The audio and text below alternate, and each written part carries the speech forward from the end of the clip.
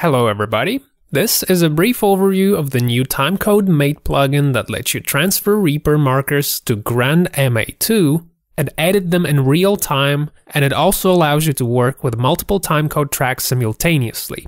Online editing, export and import via CSV files is also available. So, install the plugin in MA2, then in Reaper, head over to Options, Preferences, Control OCS Web, and click Add Web Browser Interface. You'll need to enter this address in the plugin.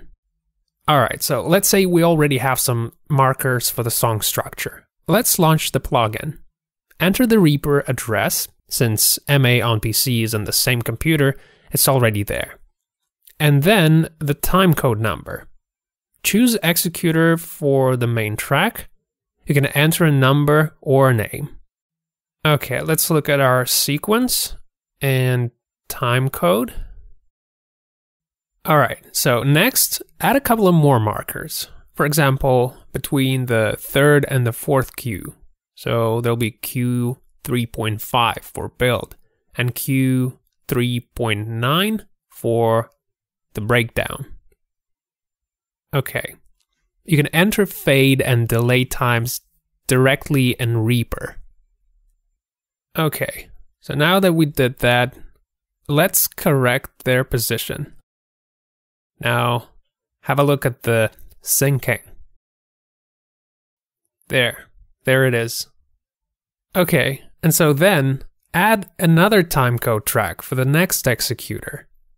To do that, press Shift-M to add a new color marker. So, what it's gonna do is it's gonna top executor JDCs.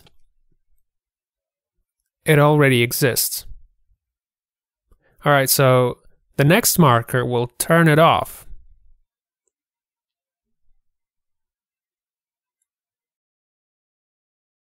Now repeat. Notice how I do exactly the same thing. Okay. Alright, and so now let's create a new executor for position FX in the verse. So make new markers, assign color to them, like this.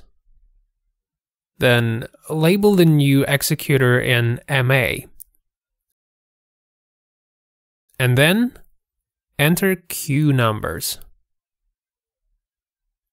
Like this.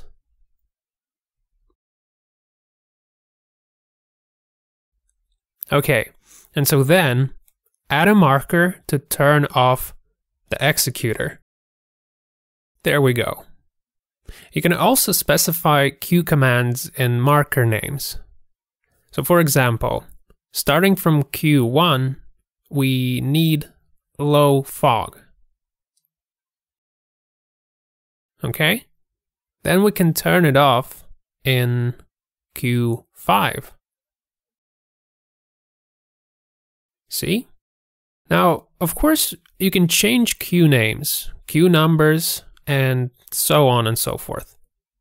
In addition to online editing, you can export markers to a CSV file, and then you can import using the plugin in MA.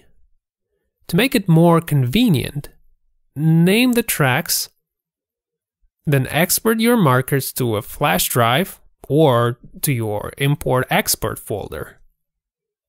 Then run the plugin and import the markers file to your timecode. Like this. There we go. Have a look at the result. Now, another thing I'd like to point out to you is that you can actually also export an existing MA timecode to markers in Reaper.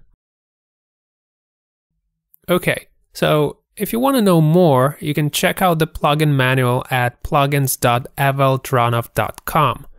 The plugin is available in 2 versions. In the light version, you can import a CSV markers file with a single track. Other features are only available in the full version. That's online editing and importing, exporting multiple tracks. Alright, so that's it. I hope this was helpful. Thank you for watching. Good luck!